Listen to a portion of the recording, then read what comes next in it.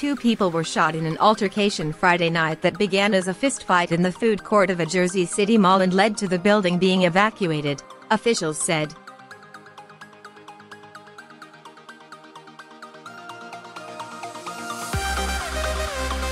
Police had 2 people in custody, but they were not certain that either was the shooter who began the incident at the Newport Centre mall.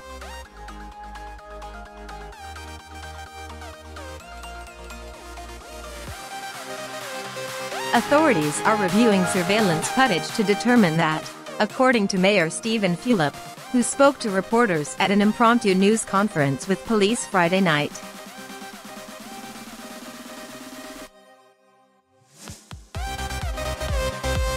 No one was injured during the evacuation, which Fulop called orderly.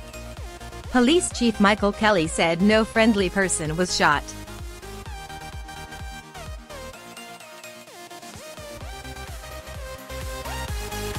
One of those shot was hit in the abdomen, and the second was hit in the arm. They brought themselves to Jersey City Medical Center and are in critical but stable condition, authorities said.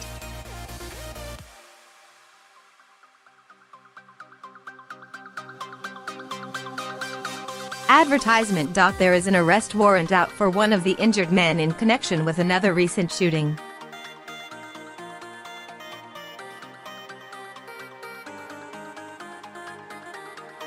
Kelly said he was wanted for attempted murder.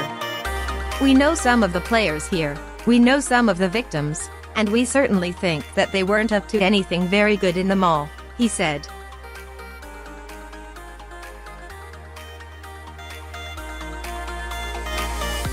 While Kelly and Fulop repeatedly referred to the shooter in the brief news conference, Kelly also declined to confirm whether there was, in fact, just one shooter.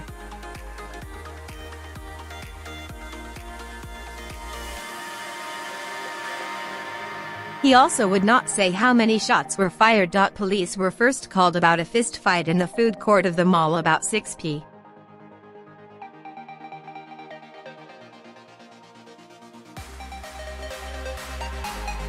and later received reports of shots fired.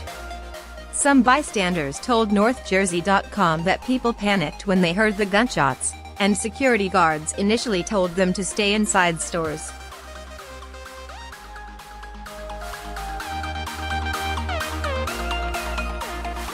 They were later told to leave the mall.